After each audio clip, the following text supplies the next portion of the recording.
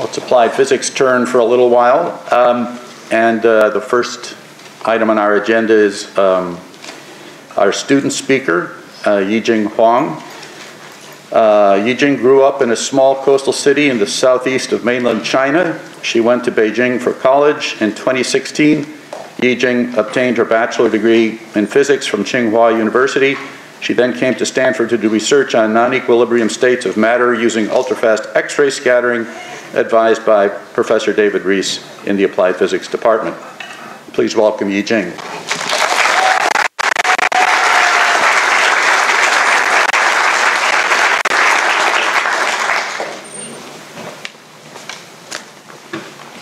Good afternoon, everyone.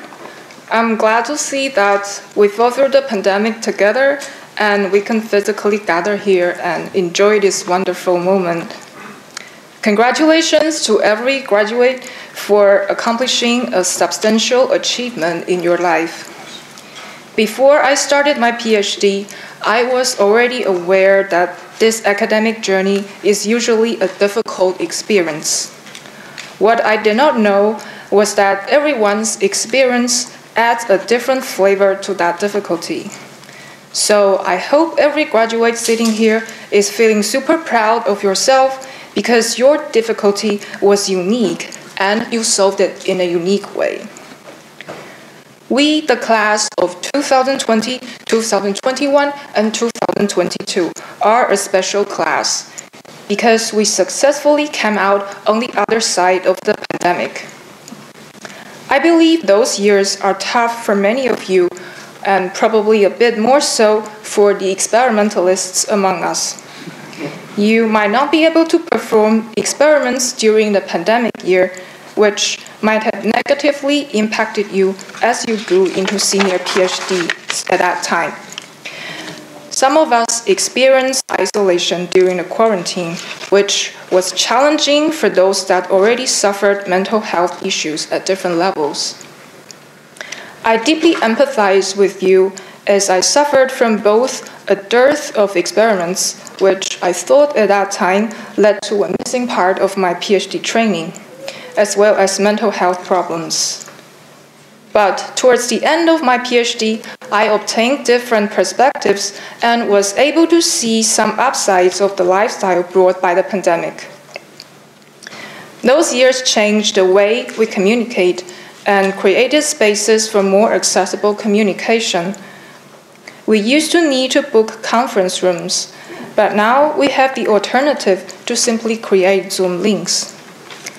Once I was surprised to get a Zoom call request from the journal editors, as they wanted to understand several aspects of my paper.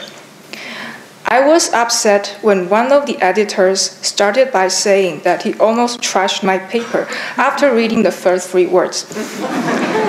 But eventually, we got to exchange our thoughts frankly and efficiently, and that turned out to be helpful for both sides. The experience of the pandemic might have also given us more willingness to understand and empathize with others, and a better awareness that there are people who need our support. I believe every one of you has a different take on the lost year of 2020 and maybe part of 2021. But I hope the ups and downs of your PhD journey strengthen you so that you have the eye to see the positive sides of things as you head on to solve different types of problems in the future, and that you have the power to turn grief into joy and bring it to others. The PhD is an important stage of life when I tested, destroyed, and rebuilt my faith in physics and many other things. The faith that probably all of us chose when we decided to pursue a PhD was that physics works. There are unchanging rules to it, and that we are able to find these rules. But in the middle of my PhD, I started to develop the feeling that physics worked for everybody else except for me, and that there were no rules governing the data that I collected. In the end of my PhD, I learned that physics still works, and there are still rules that govern everything, but I may not be able to understand all of them. Some of the rules I can figure out in the years of my PhD. Some of them I need to store in the back of my mind and wait for the right time to tackle in the future. And some of them I will never understand. I believe many of you shared a similar experience. During these years, we reassessed ourselves and asked, who are we? What do we really care about? I beg everyone, please do not stop thinking about these two questions, because the one day when we could reconcile who we are, what we believe, and what we can do, we are going to enjoy a fuller freedom of life. Today is a day we celebrate our own achievements. It is also a time to express our gratitude to those who accompanied us and supported us along the journey. And it is also time to think about how you can use your skills, knowledge, and vision to solve problems that trouble the world in the next chapter of your life.